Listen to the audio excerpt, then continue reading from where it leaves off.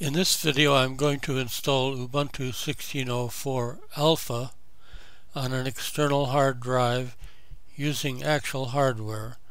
My focus is on the Ubiquity installer, which is used by Ubuntu in most of its derivatives. I used a USB stick as the installation medium, but Ubuntu works with either that or a DVD. See my general video for using Linux on external drives for more information.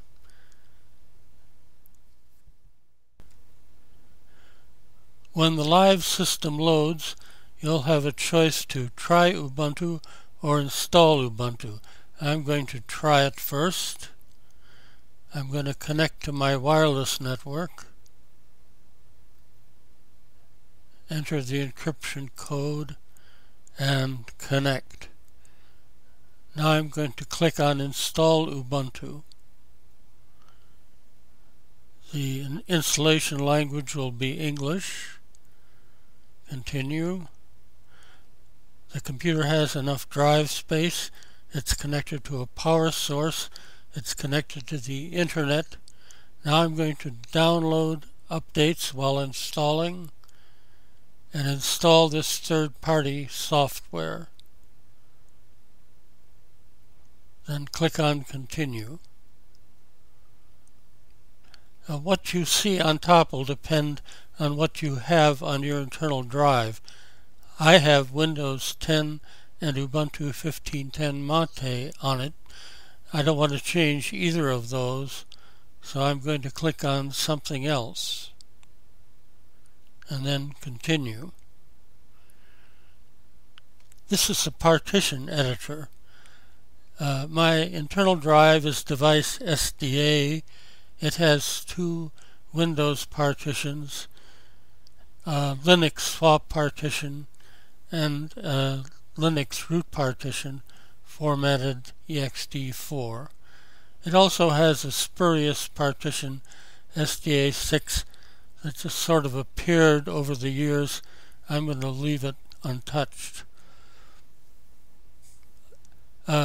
Device SDB is the USB stick from which I'm installing the system, and device SDC is the external drive that I want to install it on.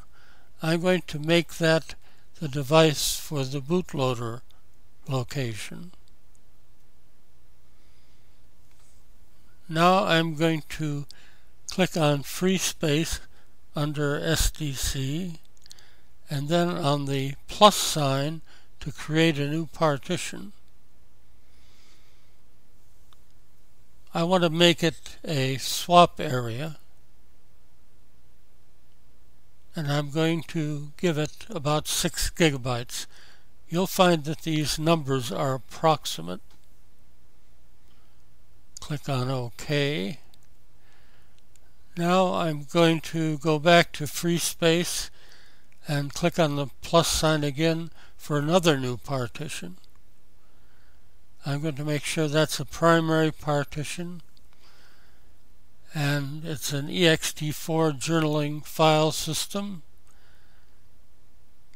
I'm going to give it the entire remaining space on the drive just for simplicity, and mount it at the /, which is the root directory, the entry point of the system. Okay. Now there's one more thing. You'll notice that on my internal drive there's a Linux swap partition. I don't want the external system to use this, and I've learned from experience that if I just leave that as it is, the external system is going to try to link to it. So I'm going to click on Change and then on Do Not Use this partition. This won't make any change on the internal drive. It will just make sure that the external system will not use it. Now I'm going to click on Install Now. This is a summary of what I've done. If you notice, there are no changes to my internal drive.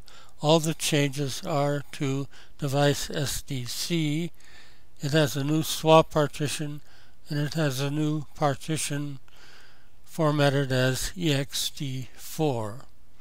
That's just what I want, so I'm going to click on Continue. The system has recognized my time zone because I'm connected to the internet, and it's detected my keyboard layout, English US. I'm going to continue. I'm going to enter a name. It doesn't have to be my real name. This is a fictitious name. And the system has generated a computer name and a username, which is lowercase. I can change the username, but it must remain lowercase. As far as the computer name is concerned, I don't care what it is, because I'm not connected to a network with other computers. But if I were, I would want to make sure that was a name that the other computers recognized and it was consistent throughout the network. Now I'm going to enter a password and confirm the password. Require my password to log in is already checked, so I'm going to leave that. And I'm not going to encrypt my home folder. Continue. At this point the system is installing, and it's going to take about 15 minutes, so I'm going to interrupt the video and resume near the end.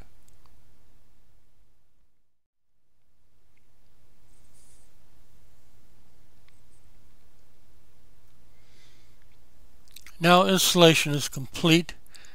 I have a choice to continue testing or to restart now. You could restart now and the system would shut down. I'm going to continue testing. When I do want to shut down, I can do it by the normal method, by clicking on the symbol at the upper right, getting the drop-down menu, and I can either restart or shut down. I'm going to shut down, and I have an opportunity to either restart or shut down again, so I'm going to shut down.